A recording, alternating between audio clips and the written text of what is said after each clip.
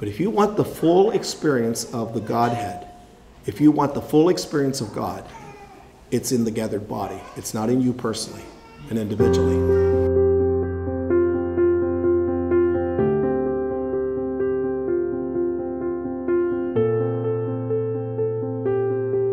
To the Lord. Hallelujah. What a Savior.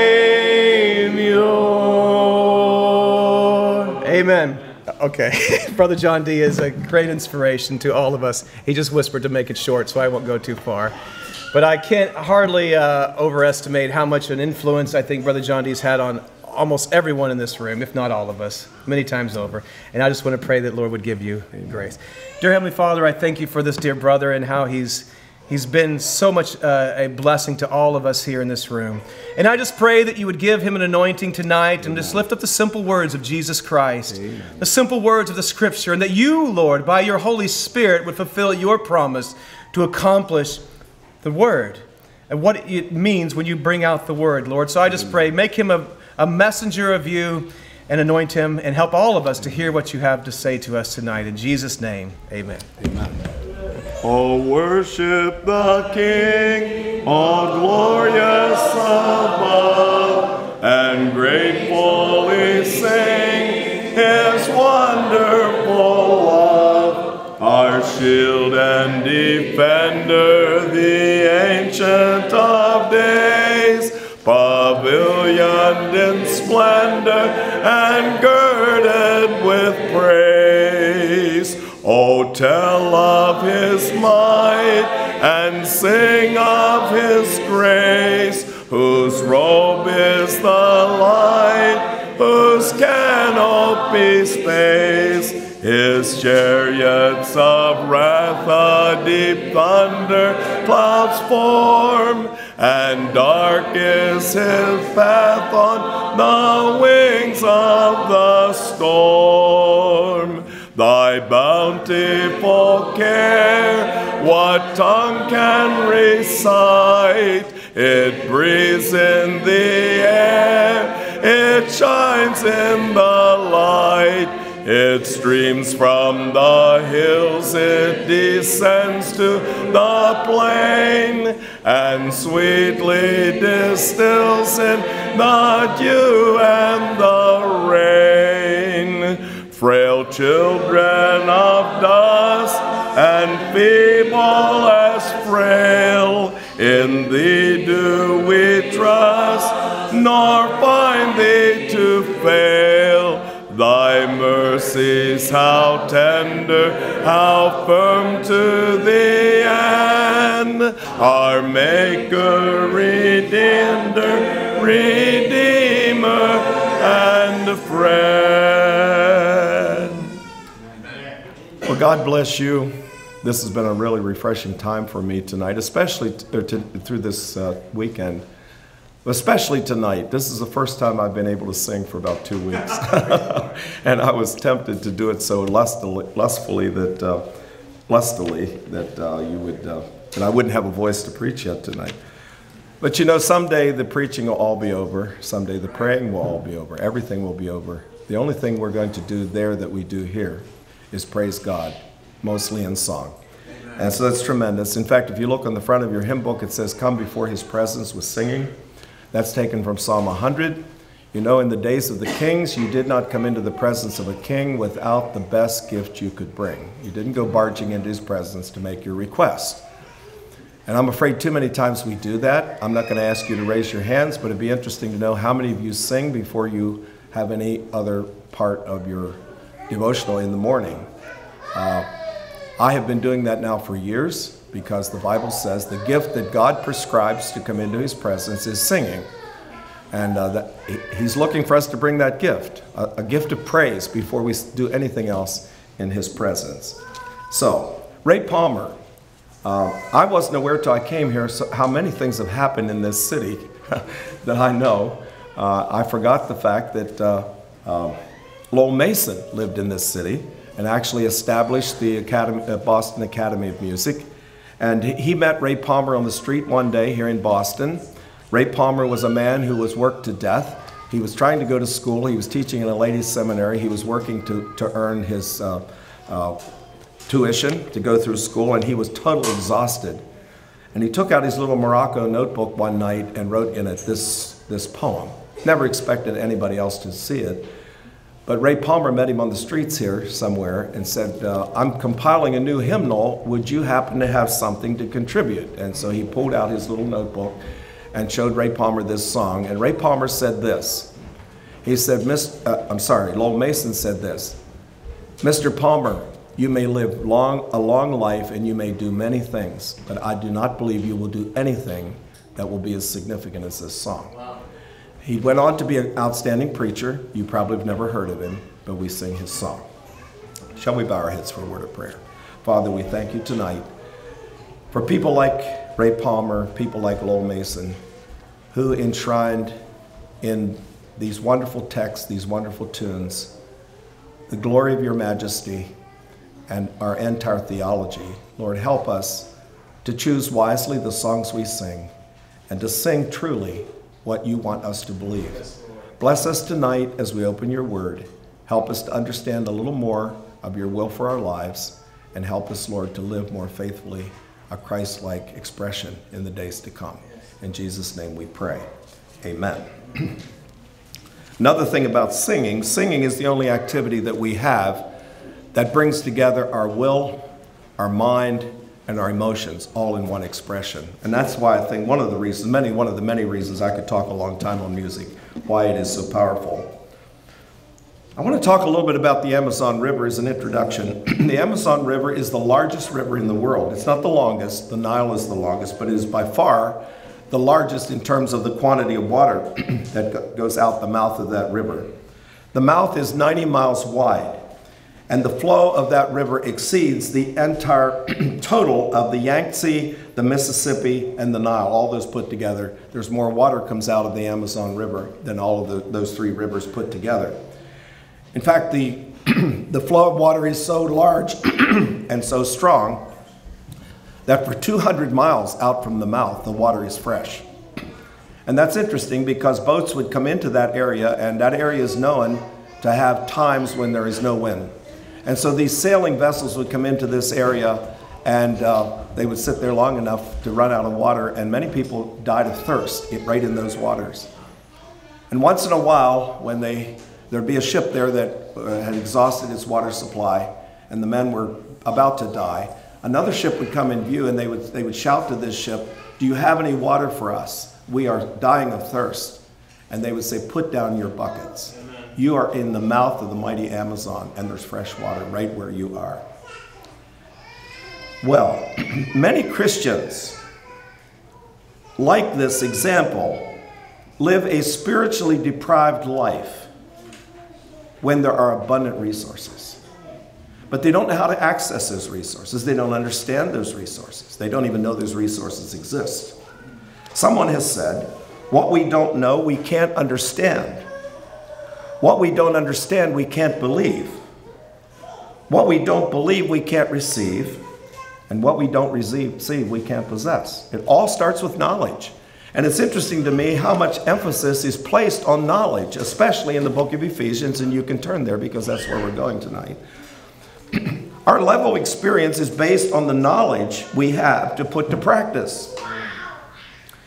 2 Peter chapter 1, verse 3 says, "According as his divine power hath given unto us all things that pertain unto life and godliness." Do you hear that?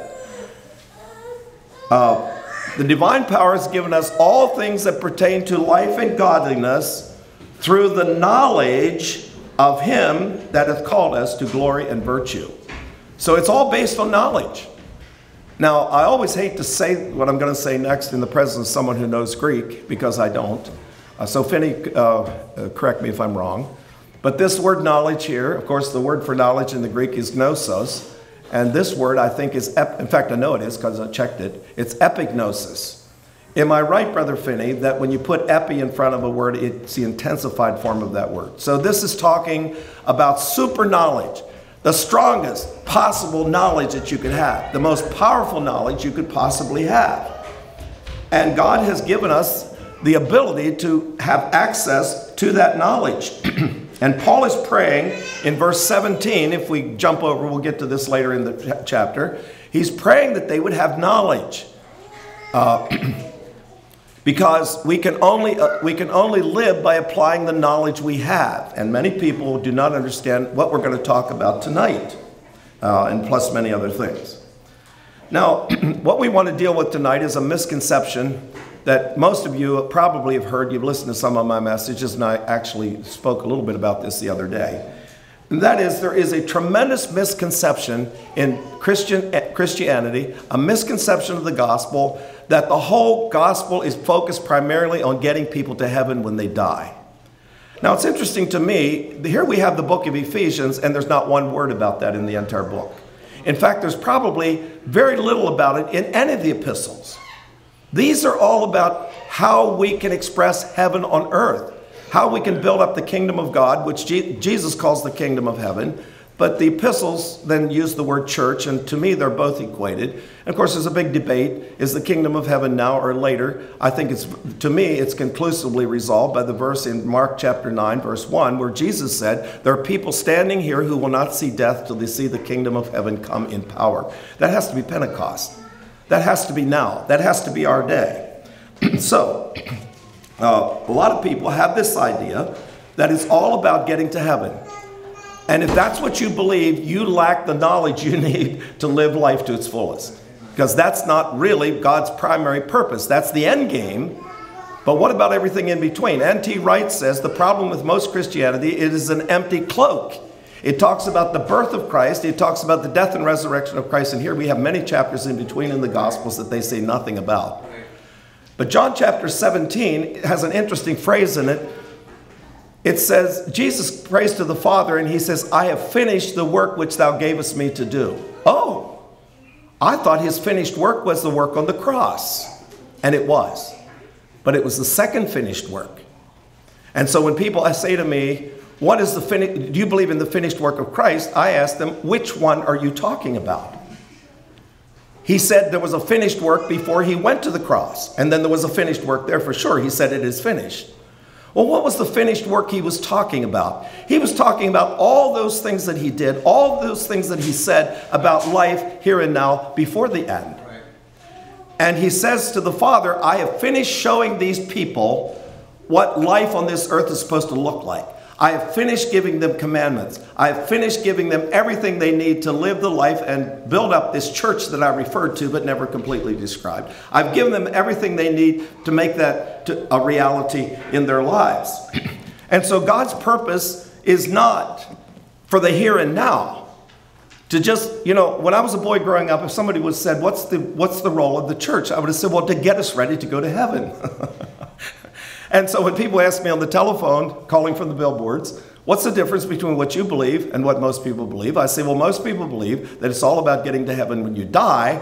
I believe, and we believe, I hope we believe, and if we don't, I hope by the time this evening is over, I can convince you that it's about getting heaven to earth while we live. All right. And then, and I tell people on the phone, if you enter into that experience, you definitely will go to heaven when you die. In fact, I have my doubts if people are going to go to heaven when they die, if they don't join the kingdom of heaven here and now. I'm sure there are circumstances where people have no opportunity to be part of a corporate body. God understands that, certainly. But especially if a person has an opportunity to express the kingdom of God. By the way, a kingdom is a society. It's not one person. These people who think they can be a Christian by themselves, it's like saying, I'm going to play baseball, but I'm not going to join a team. I'm going to play professional baseball, but I don't plan to join any team. Well, that's not the way it is, and that's not how Christianity is either. Jesus said, whosoever shall save his life shall lose it, and Charles Finney, in his wonderful book, Lectures to Professing Christians, says that any person whose primary reason for being a Christian is to escape hell shall surely go there. Now, that's a pretty strong statement, and I'm not sure I'm ready to go out and shout that on the streets, but he had a good point. Primary purpose. I mean, obviously, it's in the back of our mind what's going to happen at the end. I mean, I'm not saying that should not be in our thinking at all, but he said any person who's the only reason they're a Christian is to escape hell. He said they'll go there because Jesus said, if you seek to save your life, which is a selfish, individualistic motive, you will lose it. That's not sufficient to see you through. Here you are in all the pressures of life here and now, and you're trying to make those decisions with a goal that's way out there in the future. Humans don't relate very well to that kind of motivation. They need some immediate inspiration, immediate motivation to keep them alive and moving. So what is the truth? Well, the truth is in this chapter, and this is one of my favorite chapters. I love to preach on this chapter. The truth is God wants to put his glory on display. 3 times in this chapter it says, to the praise of his glory. Amen. To the praise of his glory. To the praise of his glory. What's he talking about? What is glory? Glory is a manifestation of excellence. When you say that was a glorious sunset, you mean that sunset couldn't have anything added to it. It is a perfect expression of what a sunset should be. It's the glory of youth. What's that mean? It means here's a young man who's everything a young man is supposed to be. You couldn't think of anything you could add. He's just a perfect specimen of youth. Glory is manifestation of excellence. And that's what this is all about. To put God's excellence on display. The lighting here is a little poor. Okay. I want you to turn to Ephesians. You're in Ephesians. Turn to chapter 3. Verse 20. Here's a verse that's many, many times quoted out of context. It's a wonderful verse. Now unto him that is able to do exceeding abundantly above all we ask or think, according to the power that worketh in, notice, us, not me, us. And then you go to the next verse. It says, unto him be glory. Where's this glory going to be seen? In the church. By Christ Jesus, throughout all ages, world without end. So don't take that verse out of context. If you want to see the exceeding greatness of his power and all that's in that verse 20, you're going to see that in the church. That's what he's talking about. In fact, that's what this whole book is talking about. It's talking about a corporate expression of God's glory. Somebody has said it this way. In the classroom of God's universe, he is the teacher. The angels are the students. Chapter 3 talks about the principalities and powers watching this whole thing. The angels are the students. We are the illustration. And the subject is the manifold wisdom and glory of God. So God is putting it on display. We are the illustration. The angels are watching. They never experienced the sin and the fall and the need to be redeemed. They don't know anything about this except what they see in this great display of God's glory. Taking people who were wretchedly lost and messed up, distorted, and just a horrible picture of humanity, and taking that and perfecting it into something that looked like Jesus. I mean, that is just, the angels are looking on and they're saying, how in the world could that be? How could God do that with such awful people? God wants his excellent character on display to contradict the lie of Satan, that God is withholding good from the human race. That's what Satan told Eve. He said, God knows that if you do what he told you not to do, you're going to benefit, and he's trying to keep you from that benefit. Society believes this lie. The people out here actually believe that God is a mean-spirited, grumpy spoiler of man's pleasure. They believe his laws are unreasonable. They believe his demands are impossible. They believe his commandments are unattainable. And even some Christians believe you can't live the Sermon on the Mount. That's some people's concept of God. And we're here to dispel that false concept of God. He's entirely the opposite. All right? The heathen believe this lie. I was in India some years ago, and here Finney can correct me, but they told me that India has 1.5 million gods, and they're still counting. And all of those gods are angry. And what you do is you do whatever you possibly can to appease those gods so they don't cause you any trouble. I asked a missionary to India one time what his message to India was, and he said, well, the first thing we tell them is there's only one God. And they said, wow, that's a relief. To reduce it from 1.5 million to 1. And then he says, the next thing we say, and he's a good God. Amen. He's not an angry God. He just would love to pour out benefits. He wants you to be joyful. He says, come before his presence with singing. Make a joyful noise unto the Lord, all ye lands. That's unique to this God. Paul never believed this lie. He insists that God has lavished all of heaven on us so that we can be holy. And that word holy has the idea of whole, completely healed and whole. everything that we're supposed to be, fully satisfied, gorged, as I told you yesterday, enjoying what we were made to be. That's what Paul believed, and he got so excited about that he wrote the longest sentence in the Bible. Verses 3 to 10 is one long sentence. It's 171 words. I tell people, if you're studying Rod and Steph English, this should be the final test to diagram this sentence of Paul's. Paul couldn't get stopped. He was so excited about God that this eulogy, he could hardly bring it to an end. All right? And so let's look at that eulogy just a little bit. He says in verse 3, "Blessed be the God and Father of our Lord Jesus Christ, who hath blessed us." This is not something that's only going to be in the future. Hath is present tense, I think. Hath blessed us already now with all spiritual blessings in the heavenly places in Christ. Is there a black one here? Sure enough it is. And I like to picture it this way, and I had to put this little easel in here so I could knock it down. Dramatic effect. I don't try to specialize in drama, but it happens. Anyway. Of course, you all have heard the phrase, the little acronym for grace, God's riches at Christ's expense. That's a wonderful statement, although I'm still asking, what are the riches? What are the riches? Well, this tells us that God has blessed us with everything that he has in the heavenly realm. There in the heavenly realm, I'll give you some water. oh, thank you. There in the heavenly realm is God's wisdom, of course, which is unlimited. God's strength, which is unlimited. God's forgiveness, which is unlimited. You just fill in the blanks. Unlimited everything is there in that heavenly realm with God. And Paul says, although the word grace is not in this verse, he says God has blessed us with everything that is there. Through Christ, we experience little people like us. Amen. Everything that heaven has. God has literally lavished everything. He has nothing more to give us. He's opened up everything that he has. So you have to make a decision. James says he gives it liberally. God opens up all that he has, but we have to understand how to respond to God, because God isn't going to support something with his grace that he disapproves of. So if you make a decision that God can't support, you won't get any of this. He's not going to support something that you do that displeases him. But if he sees you responding the way he wants you to respond, and that's the knowledge we need to have. We need to understand how not to frustrate the grace of God. How to respond in our actions, our thoughts, our words, in a way that God says, amen. Let's just pour all of heaven into that. We want that to succeed.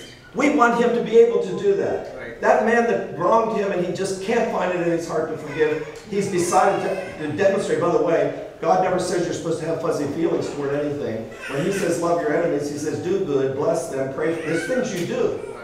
And when he sees us doing those things, he's all of heaven is behind us. And he makes it a success. I just get so excited about this. Amen. He's lavished on us. Far from what the heathen thinks, that God is a stingy God that doesn't really want to have us succeed. It's the exact opposite. He's placed all of the resources that heaven has behind us as we respond the way he wants us to respond. This passage talks about the glory of his grace. It talks about the riches of his grace. It's a celebration of God and his grace and his goodness. So we have at our disposal supernatural wisdom, supernatural power, supernatural love, supernatural peace, supernatural forgiveness, supernatural long-suffering, supernatural patience, supernatural mercy, and we could go on for a long time. It's all at our disposal. I give the story of Corrie ten Boom, who explained in a very practical way how this works. She said she one time was giving a message in Germany. Now, she had been in Belsen-Bergen concentration camp, and there was a guard there, a guard that went out of his way to dehumanize her in every way you could think of. And so after she left Germany, she went back for some ministry, And one night after she spoke, she saw him, that man, coming down the aisle, holding out his hand, saying, Corey, will you forgive me? And she said, even as a Christian, I had no love and no forgiveness for this man. My heart was a piece of ice. But I knew that Jesus said that you are to do love. And she said, I had no control over my feelings, which, by the way, you don't have much control over your feelings. But she said, I knew I did have control over this hand, and he was reaching out his hand. So she said, I took my hand to reach out, and she said, when I made that decision, it was as if electricity went down through my arm and into my hand. And when I clasped his hand, the love of Christ filled my heart. See, God saw her making the right decision, and he did his part. And she said, when I grasped his hand, I could honestly say, brother, I forgive you, and I love you. That's how the grace of God works. That's what we're talking about tonight. And you see, if you're not well acquainted with how God thinks and how he wills, and Jesus' example and Jesus' teachings and all the things we should be learning about what God wants and how he thinks and feels and wills, we're not going to respond that way. All right? But when we do, the message tonight is all of this is behind us. In fact, I tell my charismatic friends who always want to see miracles, I said, if you really want to see miracles, live the Sermon on the Mount. Right. Amen. Everything that Jesus says there is impossible. It's impossible for a person to stay in a difficult marriage. It's just miserable day after day after day. That's impossible except for God's grace. It's impossible not to find some way to get back at your enemy, even if it is just calling someone on the phone and gossiping about him.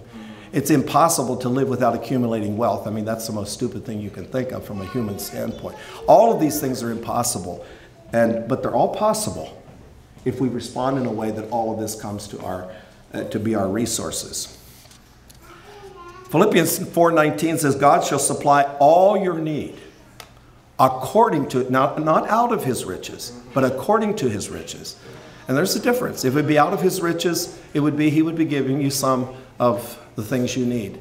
But according to his riches would be what you would get from him would be an indication of how rich he is. In other words, if you had a $100,000 hospital bill and I gave you $75,000, that would be out of, and I was a multimillionaire or even a billionaire, that would be out of my riches. You'd be very happy that I did that.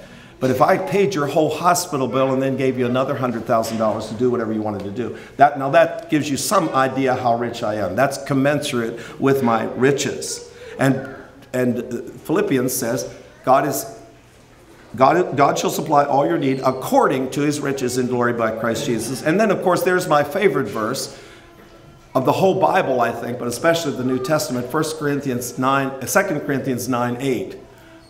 It says, God is able to make all grace abound. That's unlimited. God is able to make all grace abound towards you, that you always, having all sufficiency in all things, may abound, unlimited, unto every good work. I've said already that if I would have said that, people would have said, well, John has an overactive imagination. That is a ridiculous, exaggerated statement. It can't be that good. But this is God. Amen. God said, I'm able to make all grace, everything that's there, abound towards you, unlimited outpouring of it, and the reason for it is because I want you always to have all the sufficiency you need so that you can abound unto every good work. So that's what this is all about. God wants to put what I've just been describing to you on display so the world understands his true character and understands the blessedness of his people and the beauty of the character that they express. Now this little passage, Ephesians chapter 1, is a hymn with 3 stanzas. God chose, Christ redeemed, the Holy Spirit sealed, and after every description there, it has to the praise of the glory of his grace. It's not those exact words, but that's the essence of it. That God chose to put his glory on display, Christ redeemed to put his glory on display, the Holy Spirit seals to put his glory on display. And that's what this song is all about. So let's talk about God choosing. This is a big subject, and the word predestinated is in here. What's this all about? Well, it says he chose us so that we would be holy and without blame. He's not saying he chose us to get us to heaven when we die. That's not what this predestination was all about. That's not what this choosing was all about. Peter says, ye are a chosen generation. There you have your hint of election. You are a chosen generation, a royal priesthood, a holy nation. Now we're talking about the kingdom of God. A peculiar favored people, that you should show forth the praises of him who called you out of darkness into his marvelous light. Now, I have never heard anybody say this, so you theologians, please correct me after this meeting. But I think the choosing is because God is making up a very special society, and he is electing or choosing people to be part of that society. He's not choosing people primarily to go to heaven. He's choosing people to express heaven on earth, this holy nation. And how does he do the choosing? Well, you notice it says he chose us in Christ. So in other words, every person who is in Christ becomes part of this special nation. Does that make sense? And every person has the privilege to do that. I'll prove it to you. Turn to John chapter 6. John chapter 6 says this. Verse 44. No man can come to me except the Father which has sent me draw him. And I will raise him up at the last day. It is written in the prophets. And they shall be all, underline that word all, they shall be all taught of God. Every man therefore that hath heard, and Jesus was constantly pleading people to open their ears and hear. He obviously believed every person could do that. Those who have heard and hath learned of the Father cometh to me. And they surrender to Christ. They're born again, and they're in Christ. And then they're chosen to be part of an elect nation. That's how I understand predestination. God has always wanted a people. In the Old Testament, he wanted a people who demonstrated what a nation looked like, whose God is the Lord. Now he wants a corporate expression of what society was supposed to look like before man fell. That's how I picture it. Because Jesus said at one point that you people divorce and remarry, but it was not so from the beginning. That's my hint that God wants to take us back to the original ideals for man. He wants to put on display, finally, what a society would look like if sin had not affected it. Now, they won't be perfect because we still struggle with sin and we fail, but these people will repent. They will constantly pursue this ideal, and there will be a credible picture, at least glimmerings, of what that ideal society could look like, and the world should be able to look in and say, hey, I would love to be part of that. I know down deep in my heart that's what man should be. Here it is. I see these people doing it. Look at their families. Look at their children. Look at how they treat each other. Look how they relate to their enemies. Look how they forgive. Look how they do all the things that I know down deep in my heart I should do, but I never can find the power to do it, and I live in a world where nobody does it. That's what God wants the world to see. Amen. And he's chosen us to be this holy nation. All right? Many are preoccupied with this whole thing. How does God choose? Well, he goes, eeny, meeny, miny. I think they've missed the whole point. The point is that he's choosing a elect people, and that's all going to be in Christ. Did you ever notice all the prepositional phrases in the epistles? There are 34 of them in, I think, Ephesians, and I don't know how many. There are about 17 of them in this chapter. In Christ, to Christ, unto Christ, for Christ, through Christ. Amen. Everything is predicated on whether or not you are in Christ. And if you're in Christ, you're part of this very, very elect group of people. All right. This nation is made up of children who have been adopted. Notice he has adopted us. All right? That's amazing to me. God could have looked at all of us and could have said, those people are in a bad way. They're headed for perdition. We're going to do something for them. We're going to save them from that awful sentence that's on them. And we're going to make them servants in our kingdom. We're going to make them slaves. We're going to make them second-class citizens. And that's not what God did. He said, we're going to redeem them, and we're going to make them part of the family. And John was so amazed with this that in 1 John chapter 3, verse 1, he says, behold, what manner of love, I think that word, Finney, is strange. What strange love the Father hath bestowed upon us, that we should be called the sons of God? Amen. Come on. Why would God want a bunch of us to be part of his family? I haven't been a very good representation of my Father, but yet he wants me to be part of his family. And that's what he wants. It says we have not received the spirit of bondage again to fear. God didn't redeem us and then make us slaves and live in fear, that kind of servile fear of him. He's called us sons. We're in his family. We're going to share the inheritance with his son. It's just unbelievable. All right. The choosing was accomplished in Christ. And I already gave you this prepositional phrase. It's a little bit like anybody who was born in Abraham's family was heir to everything that Abraham had been promised. And if you're in Christ, you're heir to everything that has been promised to Jesus. All right? And we were chosen for what reason? To be holy and without blame. Now I want you to notice how this should read. The punctuation was not in the original. It was put in by the translators, and it resulted in a certain amount of interpretation. I want you to look at verses, starting with verse 4. According as he hath chosen us in him before the foundation of the world, that we should be holy and without blame before him in love. And then it has the punctuation. I don't think that's right. I think the comma should be after him. And I think it should read this way. According as he hath chosen us in him, notice how he's chosen us, in him. Every person that's in him is one of the elect. Before the foundation of the world, that we should be holy and without blame before him, in love, having predestinated us unto the adoption of children by Jesus Christ to himself, according to the good pleasure of his will. And there we get to God's motive. Why did he do it? Simply because he's a God of love. He's a God of love. It delighted him. It gives him pleasure. It's a chance for him to express his love, to do this for us. No reason in us. This is a mystery to me. I'm like John. Behold, what strange love this is. This is a love I can't understand. That he would want me to be family. Not just a servant, not just a second-class citizen in his kingdom, but a son that actually has his divine nature. He gives that to us too. This is just incredible when you stop to think about it, what God has accomplished in this choosing. For the praise of the glory of his grace. He does it all because those principalities are watching, and God wants them to see his glory on display, and he also wants the world to see it too.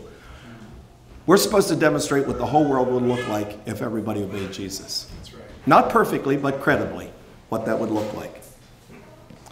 So that's God choosing for the praise of the glory of his grace.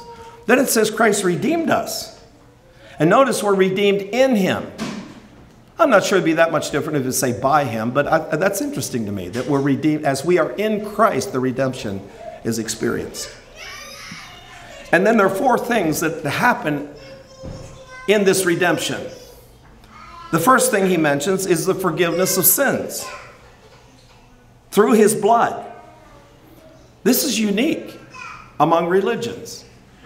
People often ask me, why is Christianity touted as the only true religion? And I say to them, Jesus Christ is the only person who ever came to this world to take away sin. Right, amen. All the other religions I know of, and if you know of any exceptions to this, you come and talk to me afterward, have a lawgiver. Many of them give wonderful laws and rules to live by, but they do nothing about the sins that have already been committed, and they do nothing to give you what you need to keep that record clean. This is unique to the gospel. In fact, we sing it in Rock of Ages. We're going to sing the first verse of Rock of Ages, and I want you to listen. We're going to talk about a double cure. And I want you to listen carefully, because after we sing double cure, it tells you what the double cure is. Rock of Ages, cleft for me, let me hide myself in thee. Let the water and the blood from thy wounded side which flowed, listen carefully, be of sin the double cure. Cleanse me from its guilt and power. The double cure, to cleanse from the guilt that's already been accrued and to keep that record clean. This is tremendous. This is tremendous. This is unique. Redemption means we were brought back. We were bought back and given a new beginning to start all over again. And that's unique to the gospel. That's part of this, to the praise of his glory, that he can do that with the sins that we have committed. The second thing he says is he's abounded toward us, notice, in all wisdom and prudence. Well, what is wisdom? Well, here's my homemade definition.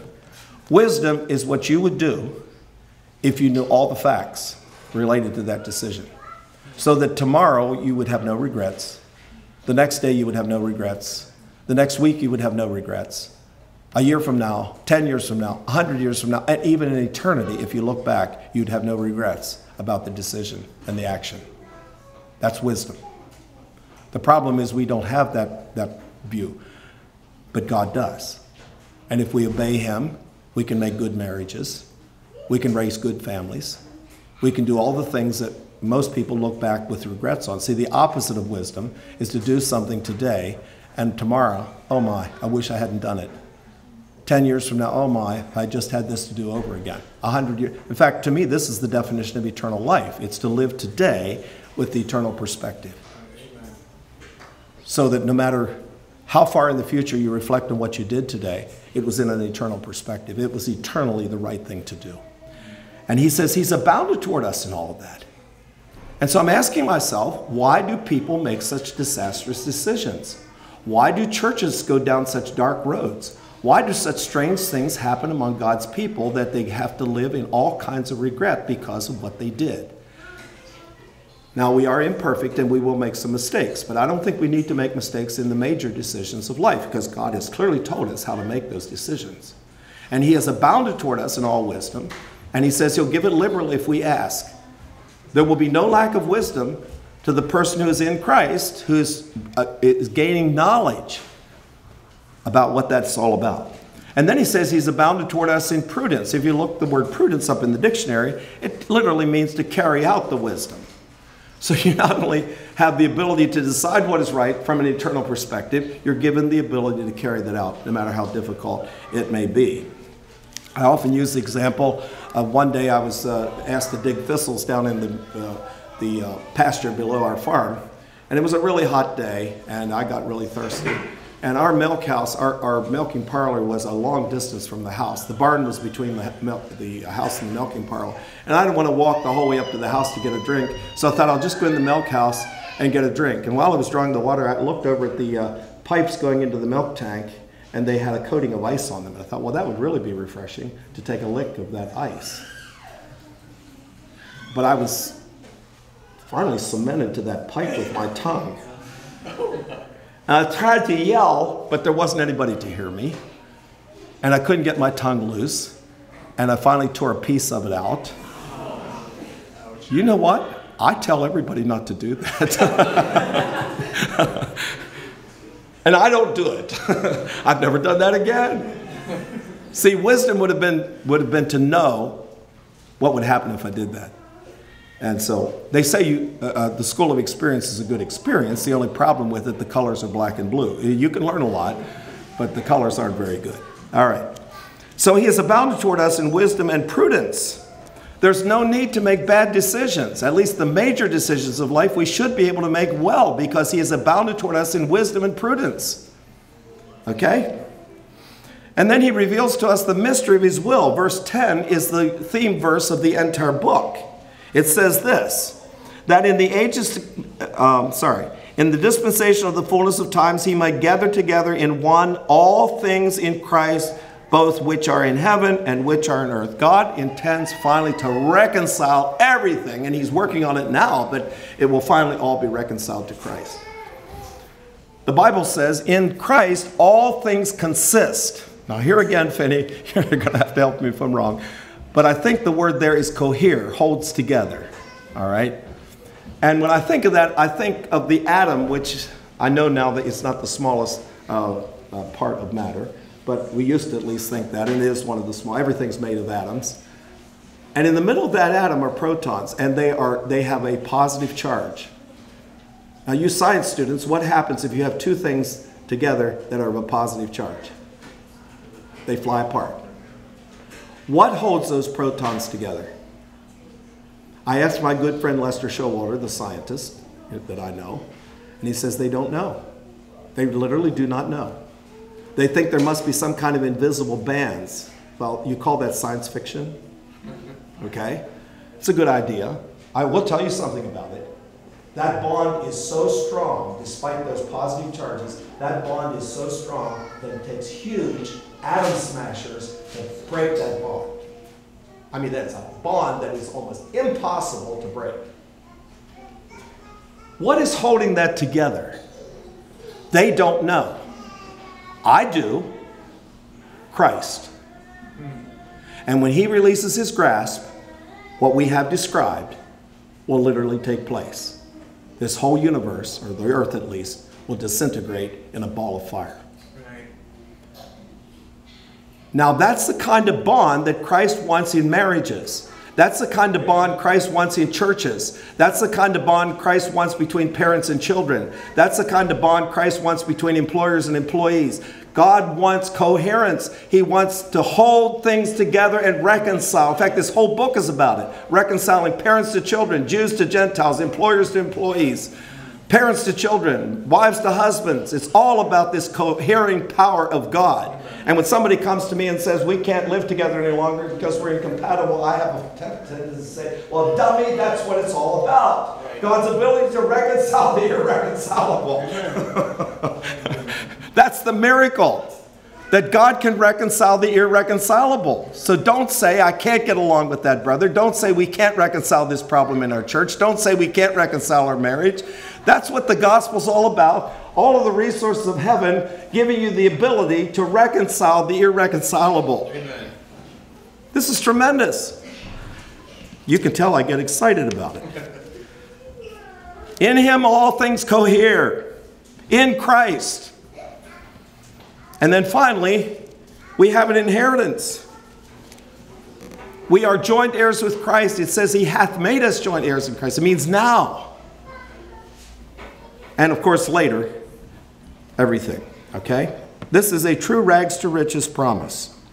That we should be to the praise of the glory of his grace. Are you putting God's grace on display by the things I'm just describing to you? That's the question. But the glory is displayed only, and here's the secret. The glory is displayed by the obedience that gives him the understanding that he can support what we're doing and what we're saying with all of heaven behind us. And then he seals us with the Holy Spirit. Now, what does the Holy Spirit seal? Well, he seals the whole experience. I want you to notice the whole experience is described in verse 13. And if you want to be sealed by the Holy Spirit, you have to have this whole experience before he seals. Look what it says. It says, in whom ye also trusted, after that ye heard the word of truth, the gospel of your salvation, in whom also after that ye believed, ye were sealed with the Holy Ghost. So what he's saying is that we are sealed after we hear the word of truth, we believe it, we trust in it, which means we act on it, and yes, we hear it, we believe it, and we trust, and then that's sealed. Okay? It's a total surrender to Christ, based on our belief and understanding of what he has promised to us. I tell the story of Charles Blondin. Charles Blondin put a rope across the rapids of the Niagara River, not across the falls, but across the rapids, in the middle of the 1800s, and he walked back and forth on that rope every day. And he was undeniably the most skilled tightrope walker probably that the world has ever seen. And so crowds of people gathered there at the Niagara River to watch this day after day after day. At one point, he took a hot plate out in the middle of the rope and built a fire and fried an egg and ate it. That tells you the strength of his stomach. I certainly wouldn't have been able to do that. But anyway, he also had a wheelbarrow with a groove wheel on it, and he would take loads across on that rope. And there came a day when he said, does anybody believe I can take a human being across in this wheelbarrow? And their hands all went up. They all believed that he could. And then he asked the inevitable question, do I have a volunteer? And no hands went up. Now my question is, did they believe him? I think they did academically, but they did not trust. They did not trust. He finally wrestled his manager into the wheelbarrow and wheeled a very nervous man across the rapids of the Niagara Falls. But many people are like those people that put up their hands. I believe in Jesus, but they don't trust. They won't get in the wheelbarrow. And he says the person who gets in the wheelbarrow, God seals them with the Holy Spirit. Now the question is, what is that seal? See, I was a young boy with problems with assurance of salvation, and I would ask the best theologians I knew, and I could name them, that came down the road. If they got within 50 miles of where I lived, I went to visit them to ask them because I had understood that if I could prove I had the Holy Spirit, then I could say for sure I was a Christian. And they would say the fruit of the Spirit. And I said, well, you don't understand. When you're having the problem I'm having, you have no peace, you have no joy, you don't have any of those things. In fact, if it's the fruit of the Spirit that's to be the proof that I have the Holy Spirit, then I have the proof I don't have the Holy Spirit. This was a real dilemma. And then I happened on Romans 8, verse 14. As many as are led, and here again, Finney, I wish you could comment. I think that's a strong word that could be translated driven. As many as are driven by the Holy Spirit, have a passionate drive toward Jesus, have a passionate drive away from the world, have a passionate drive to be like Christ, have a passionate drive to build up his kingdom. They have a passion for everything God has a passion for. If you would sense that passion within you, that is the evidence of the Holy Spirit. And I had that. And when I saw that, I literally jumped up and down and shouted for joy, because that is the seal of the Holy Spirit.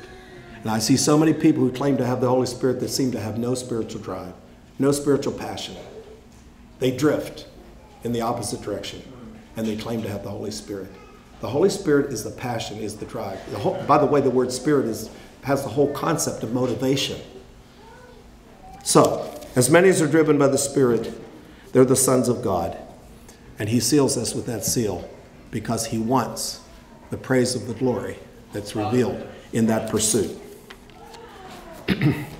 Well, I'm just going to read the last verses. I don't know how much time I've been here, but I'm sure it's been long enough. I want to read just the last verses, and I'll comment as we go. Verse 15. Wherefore, because of all this that you just heard, wherefore I also, after I heard of your faith in the Lord Jesus and love unto all the saints. By the way, the whole Christian life is described right there. Right. There it is. Faith in the Lord Jesus and love unto all the saints. He says, I cease not to give thanks to you, making mention of you in my prayers. Now, what's he making mention of? He's making mention of this knowledge that he knows they need to have. He's begging God, he's praying God to give them what he's just going to describe here. That the God of our Lord Jesus Christ, the Father of glory, may give unto you the spirit of wisdom and revelation in the knowledge of him. The eyes of your understanding being enlightened. This is what he's praying for. That ye may know what is the hope of his calling and what the riches of the glory of his inheritance in the saints. Now we're not talking about our inheritance. We're talking about his inheritance. His inheritance is you. Right. Amen. Here is potential. Somebody who buys a property goes onto that property and says, well, I can do this with this, and I can do this. He tries to visualize the potential of that property, and he's not satisfied till he's brought that property to that potential. And we are his inheritance, and nobody ever looked at an inheritance more jealously than God does. In fact, our late Bishop Lynn Martin used to say, this church, and all churches, but this church is the apple of God's eye. There is nothing in this world that he's more jealous about than what's sitting right here tonight. He would love to see the full potential of this group. That's what he wants to see. It's his inheritance. And Paul is saying, I hope you get your eyes open and see that you are the inheritance of God. And he has potential in mind, and he wants to give you what it takes to realize all of that potential. Okay? And what the exceeding greatness of his power is to us usward who believe, according to the working of his mighty power. And now he has a description of that power, which he wrought in Christ when he raised him from the dead and set him in his own right hand, far above all principality and power and might and dominion and every name that is named, not only in this world, but also in that which is to come, and hath put all things under his feet. So he's just described that this power that Jesus demonstrated exceeds any other concept of power And he's put all things under his feet for what reason? Gave him to be the head over all that to the church. Wow. Praise the Lord. And what's the church? It's the fullness of the person who fills everything. And these people that say, I don't need the church. Yes, you can experience Christ and you can experience the Holy Spirit and all of that individually. But if you want the full experience of the Godhead, if you want the full experience of God, it's in the gathered body. It's not in you personally and individually. And I remember I was in a Bible school one time sitting in a rather boring class, and I opened my Bible and turned to this passage. And what I just told you finally hit me. What the church really is, what God wants to do, and where his presence, his full presence dwells. And I was so excited, I practically levitated up off my seat. I got so excited, and I want to tell you, I'm like Gypsy Smith. Somebody asked him when he was in his 80s and he was still preaching powerful messages. Fleming Revell, which was his publisher, said, Gypsy, what is the secret to your ministry? I have never lost the wonder. I have never lost the wonder. I still have a passion to see that realized. And I still have a passion to have you understand it and have you help to realize it. This is tremendous potential. All the potential that God wants to realize is in his church, is in his kingdom of heaven on this earth. And these people who are just living, to get to heaven when they die, just appropriate enough whatever to do enough things that they can get. They're like the people sitting at the mouth of the Amazon River, living unfulfilled lives, frustrated, making stupid decisions, experiencing the consequences of their small knowledge when they could be having buckets full of the grace of God. I conclude with a story. Heinrich Schliemann, at the age of 7, was intrigued by a picture that he saw in a book from his father's bookshelf. It was a picture of the burning of Troy. So he went to his parents, this little 7-year-old boy, and said, what is this picture about? And his dad said, well, that's a picture about the burning of Troy. There was no such city. Homer was a blind poet. He wrote this Iliad and Odyssey, and it's all imaginary. And that's a picture of an imaginary city burning. I don't know why, but this little boy somehow didn't believe that. So he went on to study to be an archaeologist. And in 1873, he took a team of archaeologists to what is present-day Turkey, and he, lo and behold, discovered the city of Troy. He unearthed it. He took its treasures. He became rich. He became famous because he dared to believe an ancient record. I challenge you tonight. Do you dare to believe what I told you? Do you dare to put it to practice? Do you dare to exercise a passionate obedience to all God wants to show you so that he can open all the resources of heaven? And then bless not only you, but the congregation where you fellowship. Shall we bow our heads for a word of prayer? Father, we thank you tonight. Take away all our excuses. Oh God, we are so quick to say what we can or can't do. But when you say it, all of heaven is behind the doer of it. And I just pray, Lord, that you would help this Followers of the Way group here in Boston to be able to demonstrate that beautiful kingdom of heaven so credibly that many people will say, I want to go there. I want to be part of that. What I see will fulfill my deepest longings. Bless us, Father, not just here in Boston, but everywhere, all over this world. May we get serious about demonstrating your kingdom and forget about ourselves and our selfish desire to get saved and go to heaven, but get passionate about bringing heaven to earth. In Jesus' name we pray. Amen. God bless you. It's been a wonderful weekend. I've looked forward to this for a long time, and I have not been disappointed. Amen. Thank you, brother. Thank you, brother. Wow. What incredible promises that we have in Christ Jesus. I just wanted to open it up maybe a little bit. Anyone has a question or a testimony, something they'd want to share, God put on your heart. Ask Brother John D. or...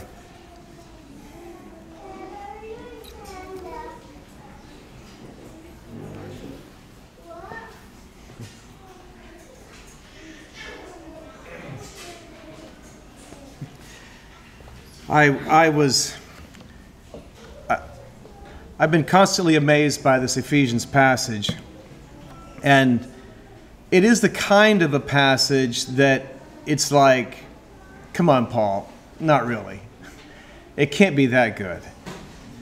When you take the words that he's talking about this and this kind of almost just this flowing and gushy praise of all this power. When you can talk about the power of the universe, the power of God, and all those things being put into an individual to experience on this life, to give glory back to God, how can it be? It is such an incredible blessing. And I loved your story there. Do we dare to believe the ancient record? Do we dare to believe and put this into some sort of application in our life? And I know that all of us have different types of things that we may be experiencing, different sins in our life that we're dealing with, different weights that are taking us down. I wonder if we would dare to believe the truths of what we're reading in Ephesians chapter 1 here, what difference it would make today. Are you convincing yourself that's great language, but that language is not for me? Is it? Are you daring to accept it and gather it? I encourage us just to grab a hold of that with all of our heart. So, yes, brother. Yeah, thanks for the message. It's good to hear it again.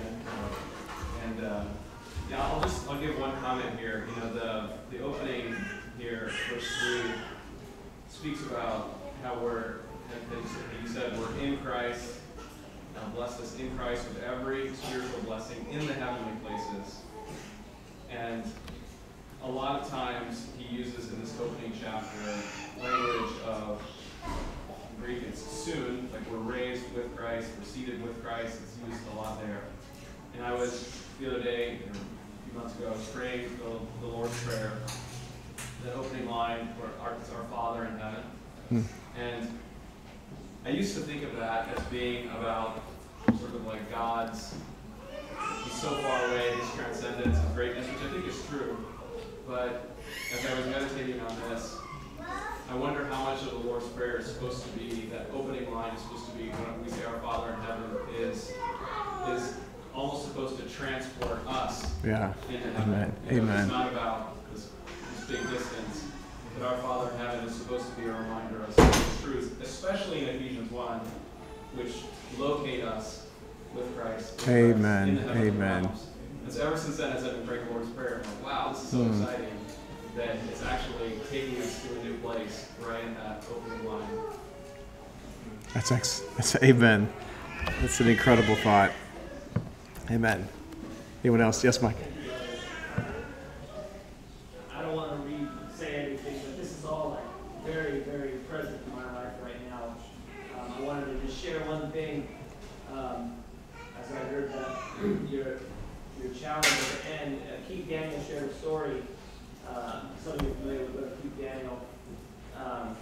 He was impressed. He was with his wife one day. He was impressed to run across the street to this house and pound on the door.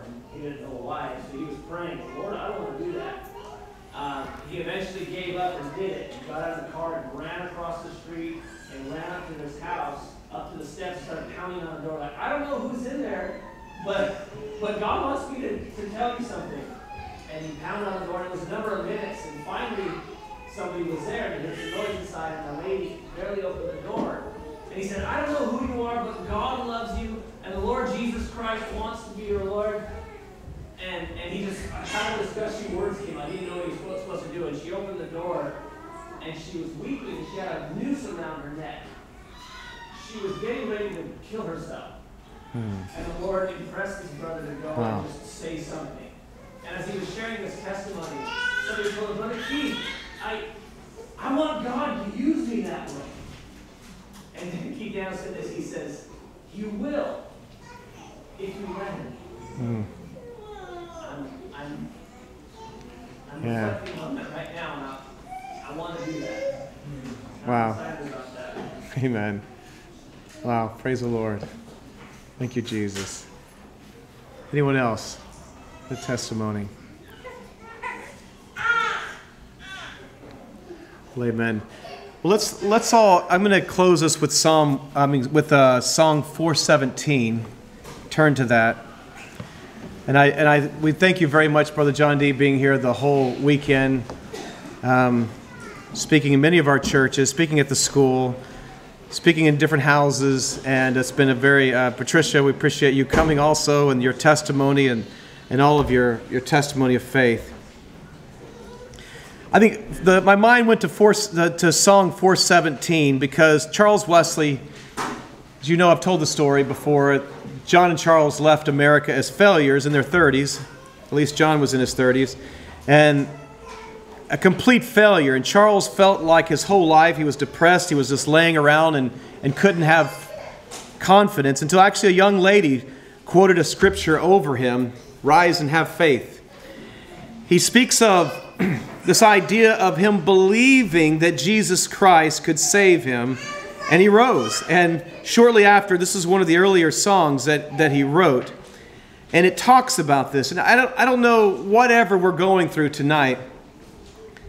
This is truth as much as those protons are holding each other together, which is just so big that we can't hardly wrap our minds around it, and so powerful. And it starts off with this song, and is it even possible that I could have an interest? And you know, this is interest like if you had interest in a stock or a bond or a business or something. Could it be possible that I have interest in Google when it was, first built or whatever, or Apple or whatever? Is it possible that I could have interest in the Savior's blood and the power of this? This is the kind of thing that we're hearing that John D. preaching on tonight, and all this power, all these things, it is possible. This is amazing love, and how could it possibly be? Let's stand to our feet, and we'll close with this song.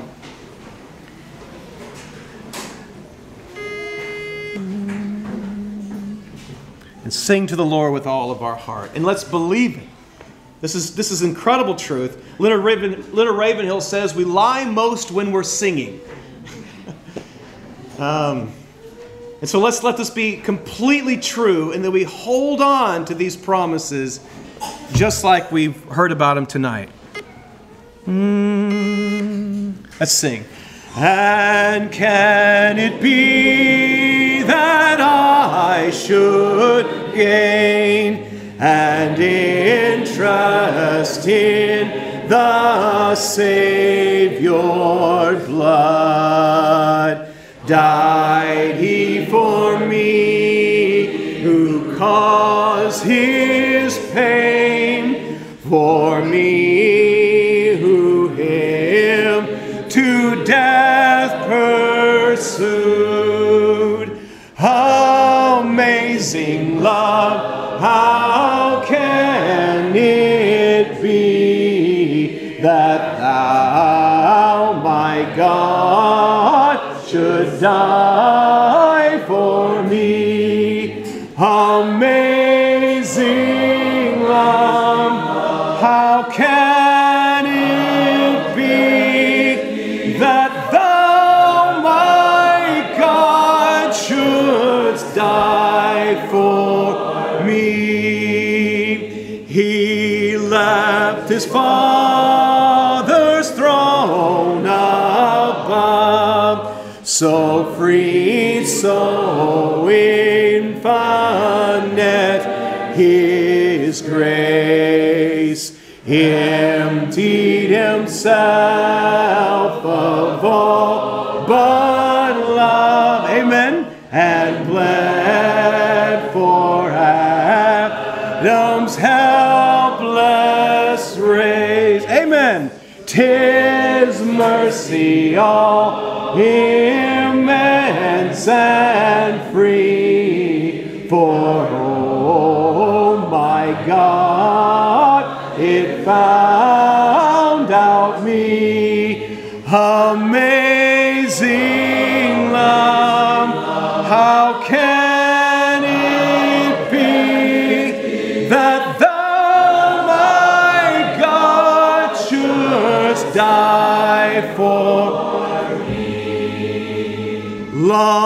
My imprisoned spirit lay, fast bound in sin and need. Is this your story? Sing out then. Thine eye diffuse a quickening ray. I woke the dungeon flame with light. Hallelujah! My chains fell off, my heart was free. I rose, went forth, and followed thee. Amazing love, how can it be that thou, my God, shouldst die for me? Last verse, sing to the Lord.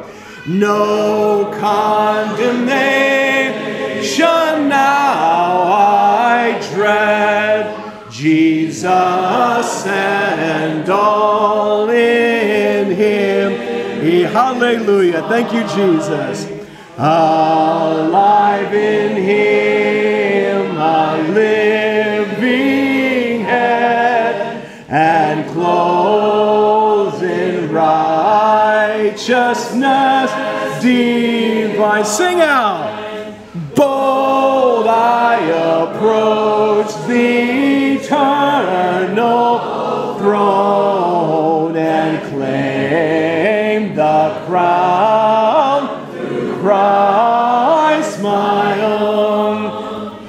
Amazing love, how can it be that thou, my God, shouldst die for me? Let's pray. Dear Heavenly Father, we thank you so much for the truths of this. And dear God, we pray and my unbelief heal, oh God. Dear Lord, I believe, but help my unbelief. Let us truly embrace these incredible things that we've seen, and only by your grace and by your Spirit that you can put into our lives can we even come close to it. So Lord, I pray that you would make us all faithful and truly walk this out in the church as we've seen it here presented today. We thank you, Lord, for what we've had. May you receive the glory, the power, the strength. To you is all honor. We love you, Lord. It's in Jesus' name we pray. Amen.